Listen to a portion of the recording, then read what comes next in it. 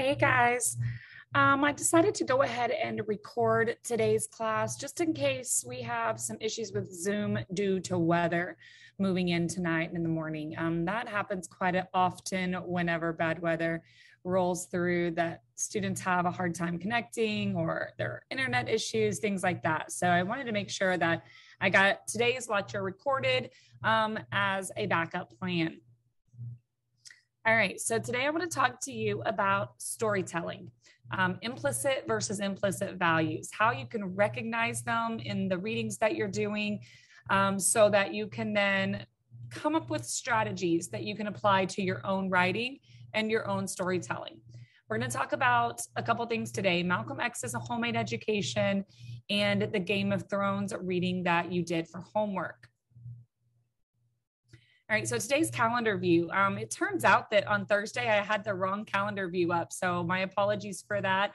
Hopefully you did click on today's calendar date and get this this view. All right, so for homework, I asked you guys to continue working on developing ideas for your Unit 1 projects. Do some pre-writing, think about some of those past experiences that have shaped your value. And to remember that you're thinking critically about these experiences. So you're not just telling us your story, but you're thinking about how it made you feel, how you responded, why you felt and responded to the events that were happening in the way that you did. And of course, to review that Malcolm X reading that you did last week as an example of critical narrative. Additionally, I asked you to read the Game of Thrones Chapter 1 reading. Hopefully you found that pretty easily. If you didn't, you can easily Google this, right? And go and read it and then come back and look at these pages to kind of help you look for ways that values are often implied, right? Sometimes we're going to come right out and say, this is my value. This value was shaped in this way.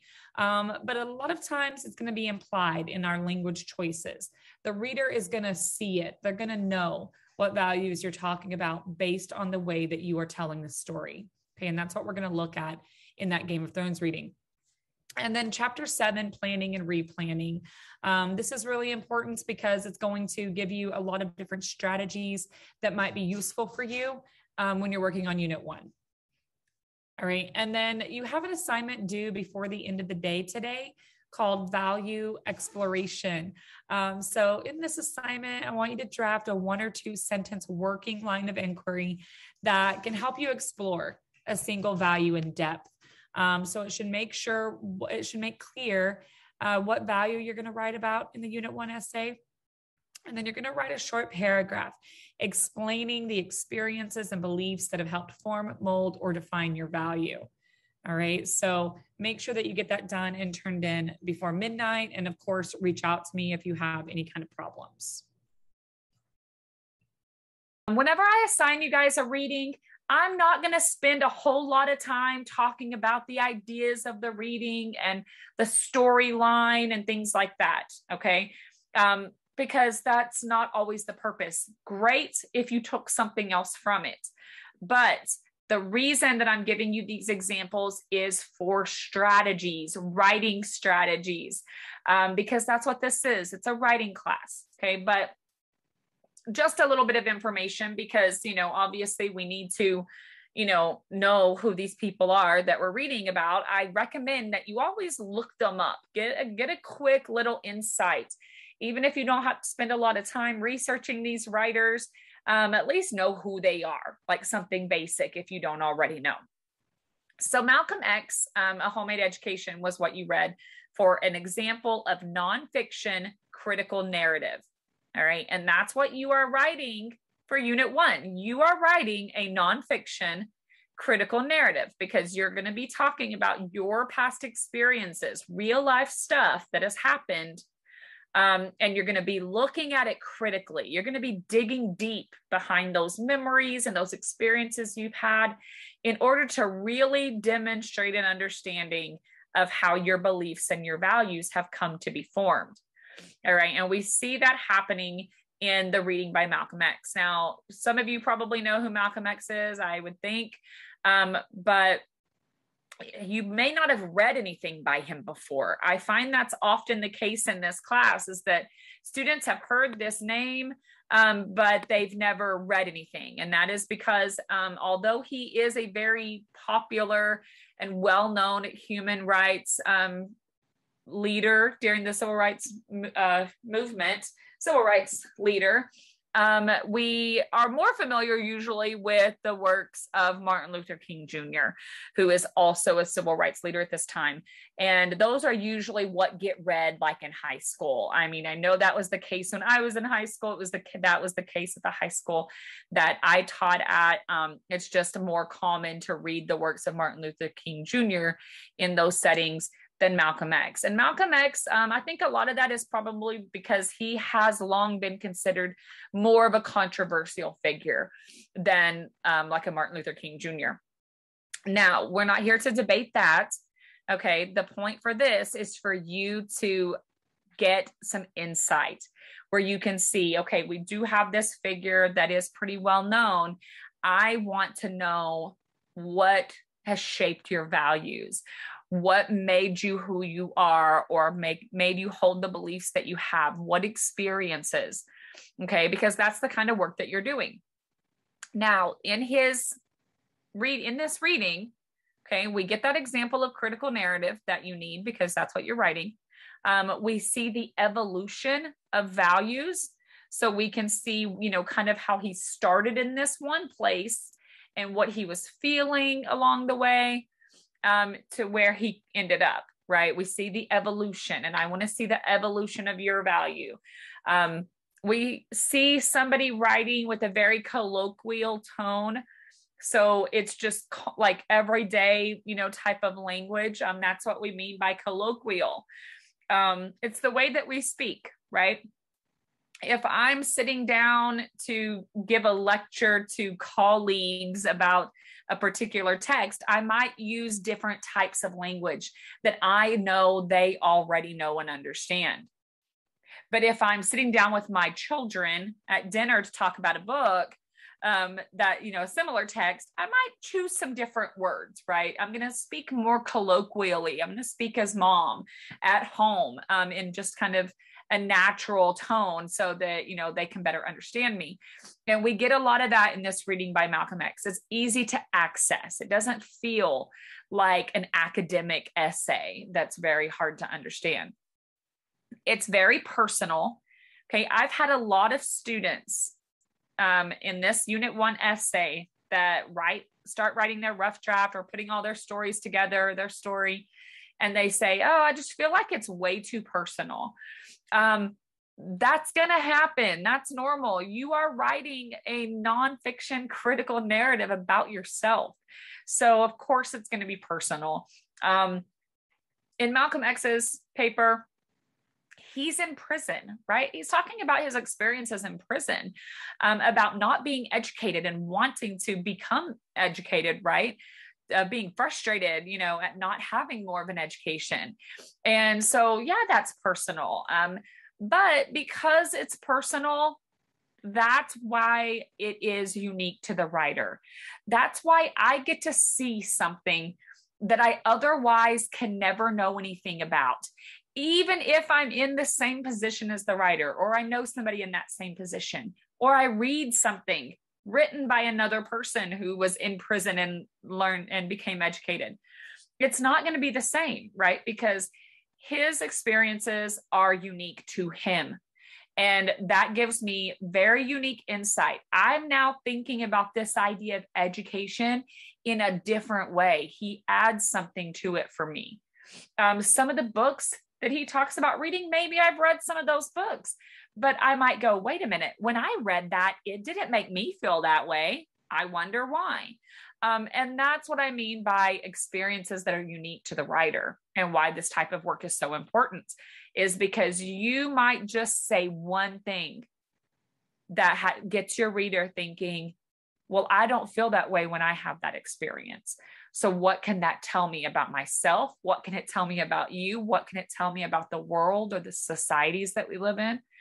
Okay, so that's why it's really important that you are allowing yourself to write personal stories. and to give us details and emotions, ways that you felt about particular experiences or in particular moments, so that we can really come to develop a unique understanding of this value that you're sharing and how it came to be for you. Okay, so those are some things that I'm hopeful that you took away from that Malcolm X reading, and that you can go back to it to see how he did it. Look at the details that he uses, okay, and the way that he shows us the evolution of this value. So we don't have time to go through this entire text, okay? I wish we did have time to go through all the things that you guys read, but we just don't. But if you look at, that moment in the text pretty early on where he says, it really began back in Charlestown prison. When Bimby, we don't know who that is, but that's okay, first made me feel envy of his stock of knowledge. When I first was, frustrated at this other person and how much they knew. Bimby had always taken charge of any conversation he was in, and I had tried to emulate him.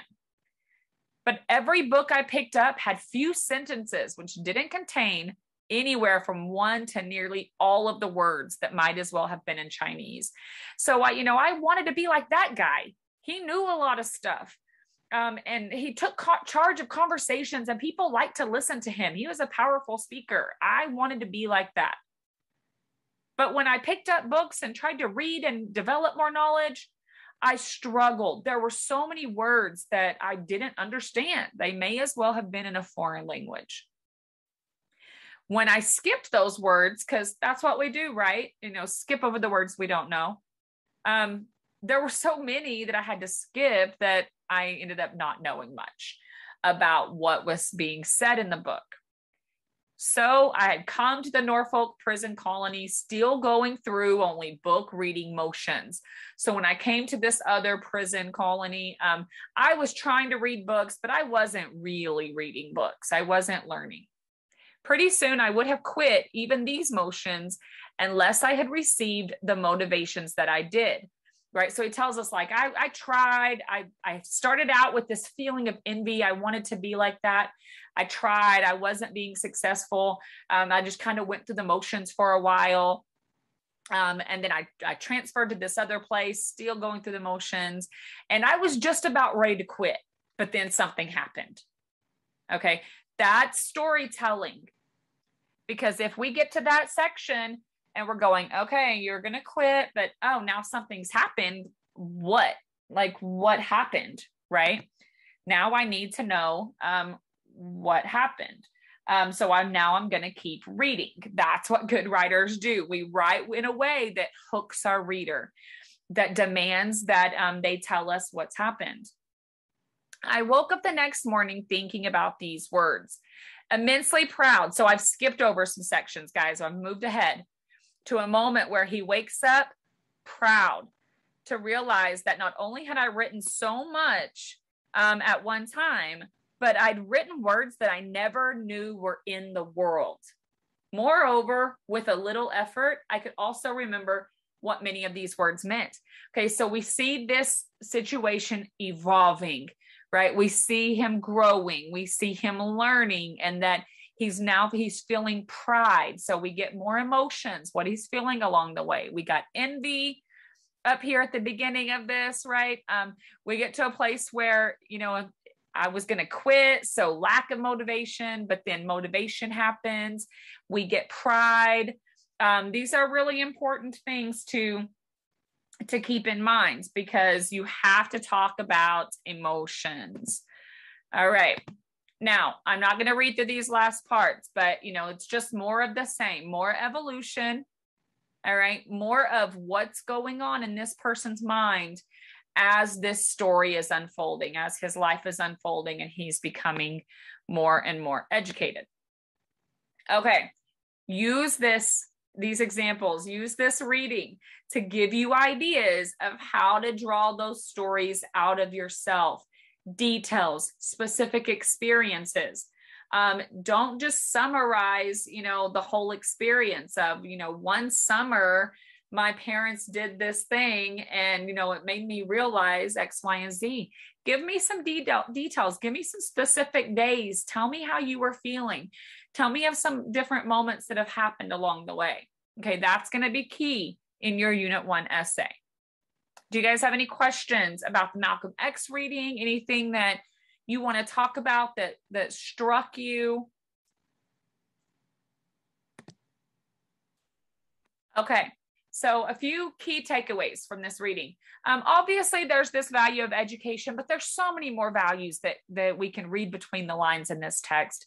I would say that if we asked Malcolm X what this big value is, he would say probably social justice is a key value takeaway for him from this reading, right? Because that is what this education led him toward, to better perform social justice and to try to correct problems that he saw in society, because as he tells us, as he's doing these readings, right, like he's experiencing all these emotions, he's coming to all these realizations, and he wants to do something about it. So we could talk about so many different types of values and ideas in this reading. It's so much more deep and complex than we have the time to navigate. But hopefully you can see on the surface, at minimum, that value of education. Probably most of you also see that value of social justice. We see how it evolves throughout, moments of frustration to moments of pride, and moments of wanting to give up to powering through, that sort of thing. We see how the writer's experiences have shaped their values. It's pretty easy to see. And that gives us a lot of insight into who they are, why they feel the way that they do. Okay.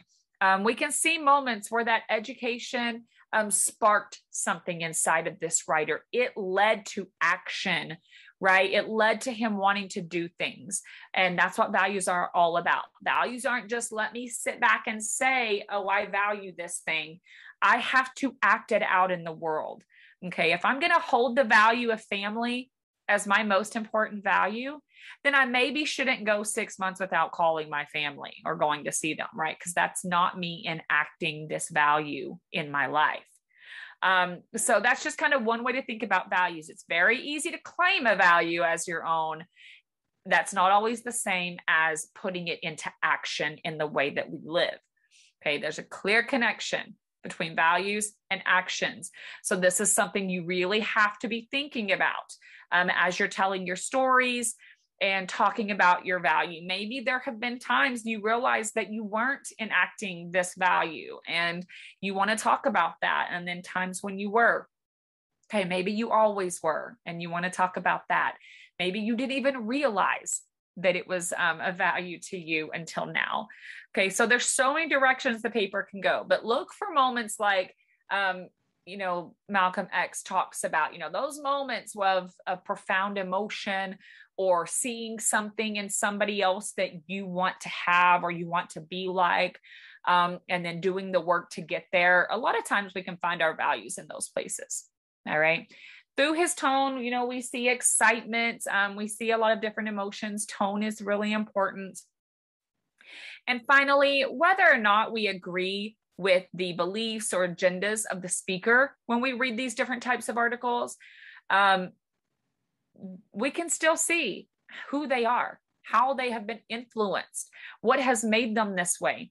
And that better opens the doors for dialogue, for discourse, a place for us to debate our agreements and disagreements. We can't debate those agreements and disagreements if we don't first understand who, what, why, where did these things come from, right? That makes us better equipped to sit down in that debate.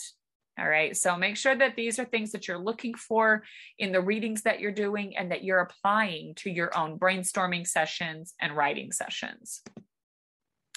All right. Similar with Game of Thrones. This is a text that we could spend days talking about just one little section. Okay. We're not going to do that, but it's a similar concept as the Malcolm X reading. Obviously, this is fiction, But it doesn't matter, because even in fiction, a world has been created for us. And we can imagine it being a real place. Even if there's, fantastical creatures and strange things going on. So we can kind of use fiction in the same way, in a sense that, a world has been created, personalities have been created, and value systems have been created. And so we can draw things out of the text that demonstrate the underlying values of people, of a society, and apply some of those same strategies to our own writing about values and society. Okay. So Game of Thrones, some of you said you were familiar with this. Some of you may never have seen it. I don't know. The books are some places very different, especially as it goes later than the series. But the first book, the very first chapter of the book, this is where it begins. The story begins. The morning had dawned clear and cold, with a crispness that hinted at the end of summer. They set forth at daybreak to see a man beheaded, 20 in all, and Bran rode among them, nervous with excitement. This was the first time he had been deemed old enough to go with his lord father and his brothers to see the king's justice done. It was the 9th year of summer and the 7th of Bran's life. Lots of stuff happening in these first few lines of the book. Okay, we get a setting. It's morning, right? Just after dawn. It's a little cool out, crispness in the air that, kind of hints that fall is here, winter is here. And this group of people has set forth at daybreak to go witness a beheading. So 20 people, we are told. This character that this chapter is focusing on is Bran, and that's why the chapter is titled that way. And he rides with them, nervous with excitement, which feels a little strange. Somebody's about to get beheaded, and you are nervous but excited. So that tells us a lot about this world and what their legal system, kind of looks like. It tells us that although this person's nervous about it, they're also excited because this is potentially not some odd thing. It's a routine. It's normal. This was the first time that he had been deemed old enough to go with his lord father and his brothers to see the king's justice done. We have lords, we have kings. Again, now we know something about this world politically. It was the 9th year of summer. Odd. Okay, that should jump out to us as a weird thing outside of our normal world. And the 7th of Bran's life. So we get this character is a child. He's 7 years old, but he's been deemed old enough to go witness this beheading. So that tells us a lot about age in this world. Is it for boys and girls? We don't yet know, but we know that 7 is apparently considered responsible or capable of handling a beheading. So, we can learn a lot about the world in that way. And it says here that they are going to see the king's justice done. So this beheading is being seen as justice. So immediately we can assume that some type of crime must have been committed and that this is the punishment for said crime as enacted or ordered by a king. Okay. Stick with me for a minute. The man had been taken outside a small holdfast in the hills. Robb thought he was a wildling, his sword sworn to Mance Rayder, the king beyond the wall. It made Bran's skin prickle to think of it. He remembered the hearth tales old Nan told them. The wildlings were cruel men, she said, slavers and slayers and thieves. They consorted with giants and ghouls, stole girl children in the dead of night, and drank blood from polished horns. And their women lay with the others in the long night to sire terrible half-human children. All right, so there are lots happening in this section that can tell us some more things about this world that these characters live in, right?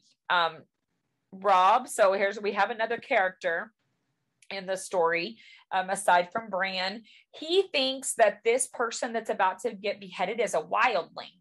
So this, particular kind of person. Bran, his skin prickles when he thinks that maybe he's about to see a wildling.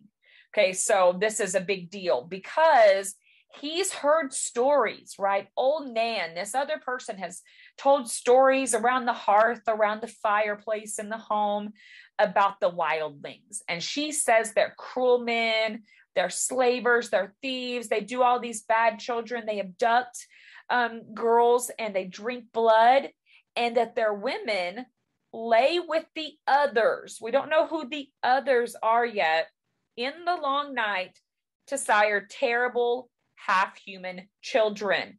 We know that the wildlings are men, like, they're people.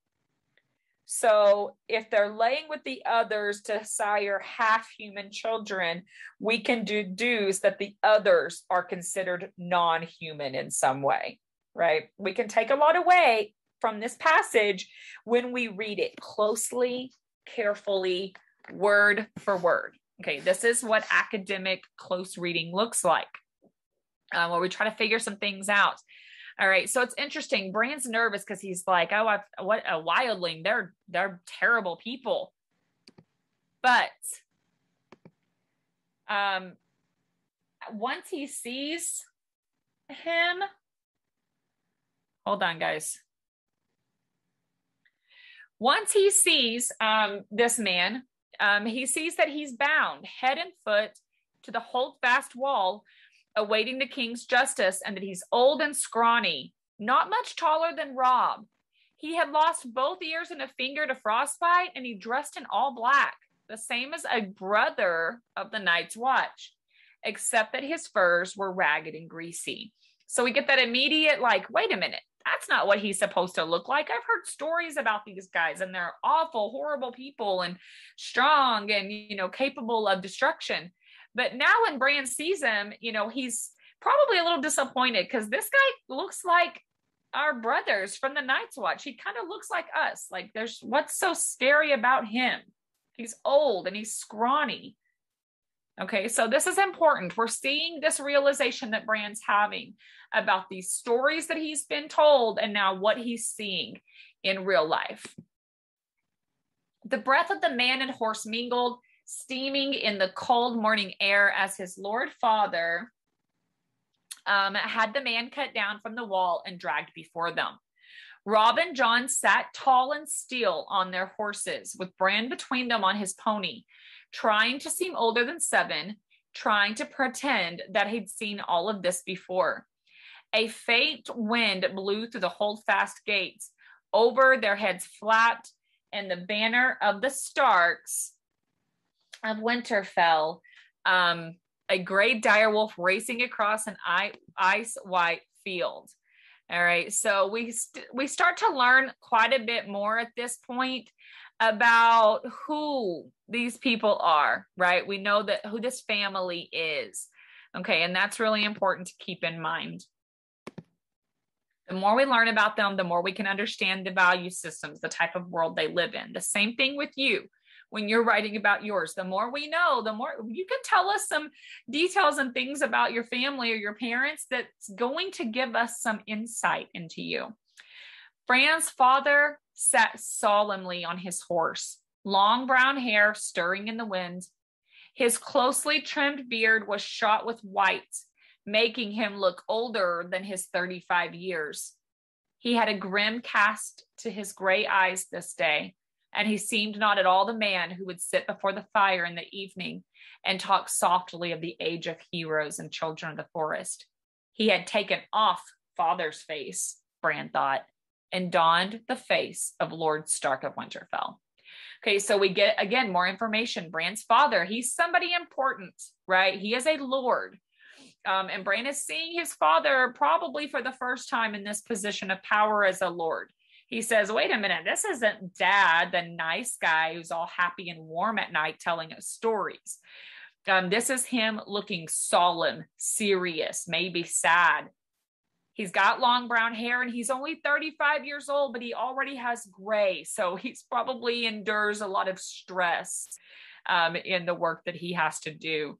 His there's a grim cast to his gray eyes. So he's probably doesn't take pleasure in this task of fulfilling justice, right? So we can learn a lot of things, about this person. There's probably some honor there, who will do this job out of duty, but doesn't necessarily take pleasure in it, right?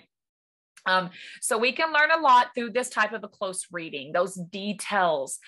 You can give your readers a whole lot of information, guys, just by including little details, telling us things like that, describing, the expressions that people are making as your stories are unfolding, describing the emotions, describing the weather, or is it a changing of the seasons? Is there an event that has happened that is impacting this moment? Okay, all of those types of details are really what make a narrative compelling, whether it's fiction or nonfiction. That's what keeps us reading.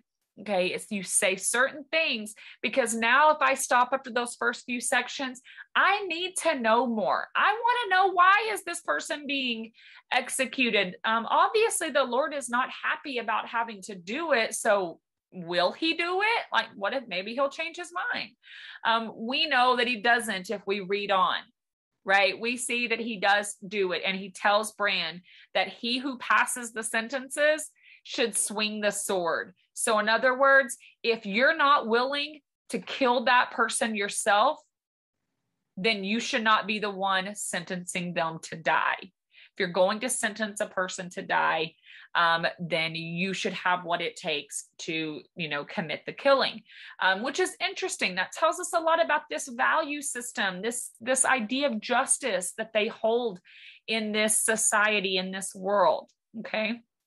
And we can deduce a lot. We could talk about all kinds of values in there because of that.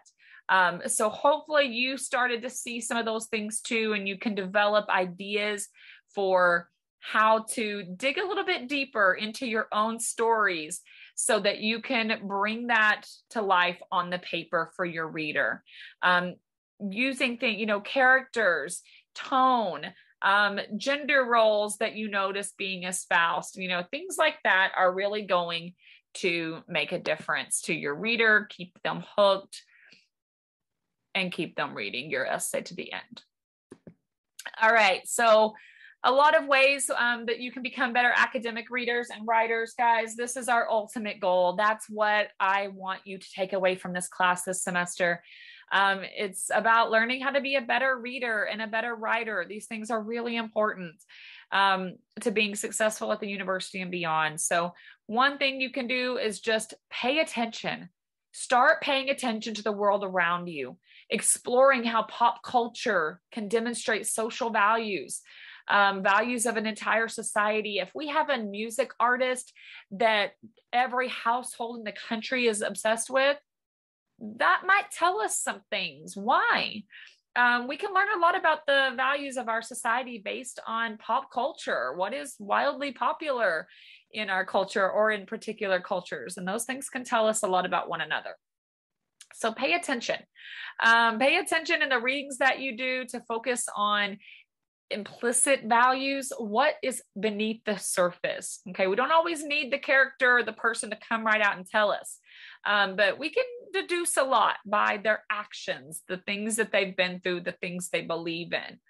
Okay, so we want to read everything critically: films, music, photographs, everything that we encounter. Start learning to look a little deeper and ask, what is the argument? Because everyone is constantly trying to convince us of things. Okay, but we want to read with the intent to understand, not to agree. We don't have to, listen to somebody, trying to make ourselves agree with them, but we do want to try to understand what they're saying and why. So make sure that, these are the things that you're trying to work on as the semester goes on with readings, with your daily writings, being open-minded, being willing to listen to other ideas. This exchange of ideas has a lot of power to benefit you, okay, here at the university.